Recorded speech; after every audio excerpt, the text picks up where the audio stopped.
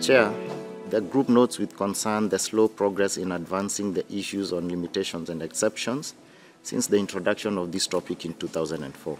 Except for the successful agreement of the Marrakesh Treaty in 2013, now WIPO's fastest growing legal instrument, discussions at the SCCR have not yet yielded satisfactory results on key issues such as exceptions for libraries, archives and museums, as well as for education and research institutions and people with other disabilities. Brazil reiterates its support for the African Group's proposals on the implementation of the work program on limitations and exceptions.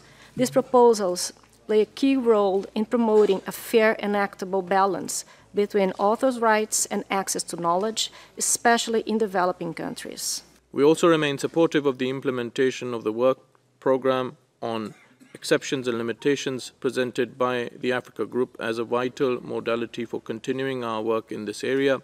We believe this approach will strengthen the Secretariat's efforts as they prepare for consultations with group coordinators and interested member states to revise the existing draft implementation plan for discussion at the 46th session of the SCCR. We believe that limitation and exceptions for libraries, archives, museums, educational and research institutions, as well as persons with other disabilities, are of critical importance to individuals and the collective development of societies. The group supports the work plan of the Committee on Limitation and Exceptions. We support the Africa Group position on this matter. This issue is crucial for enabling access to knowledge and culture.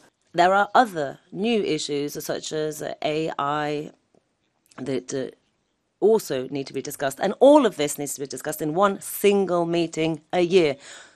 But how can this important committee move forward in its deliberations and achieve results, and also ensure that it discusses the challenges in the digital environment? Therefore, we support the call of member states to revert to holding 2 sessions in order to expedite the finalization of the deliberations of the committee, which will facilitate the balanced framework for copyright, which protects the private rights for public good objectives.